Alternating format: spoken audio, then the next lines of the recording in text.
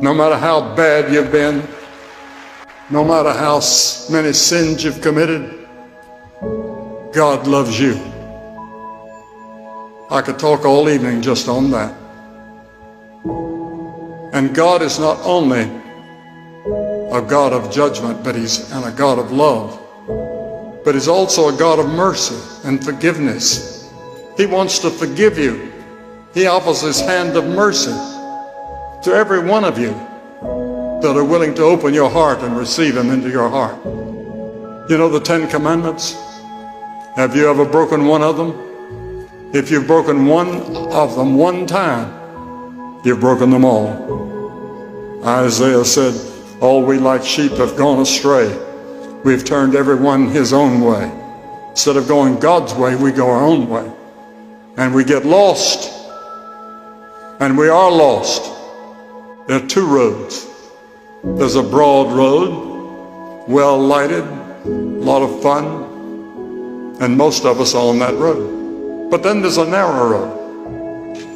The narrow road leads to heaven and paradise. Jesus is on that narrow road. And you stand at the crossroads.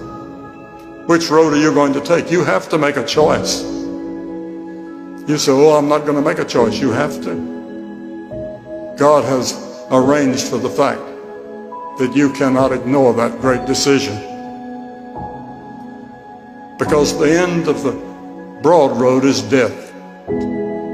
Natural death, but primarily spiritual death. Separated from God forever. Our souls separated from God. And that's called hell. I'm going to ask you tonight, as you stand at that crossroads, to make the right decision and come to Christ and open your heart to Him. You might have thought you were a Christian, but you're not sure. There's a little voice down inside that says, you're not sure, that you need to make this decision and be sure.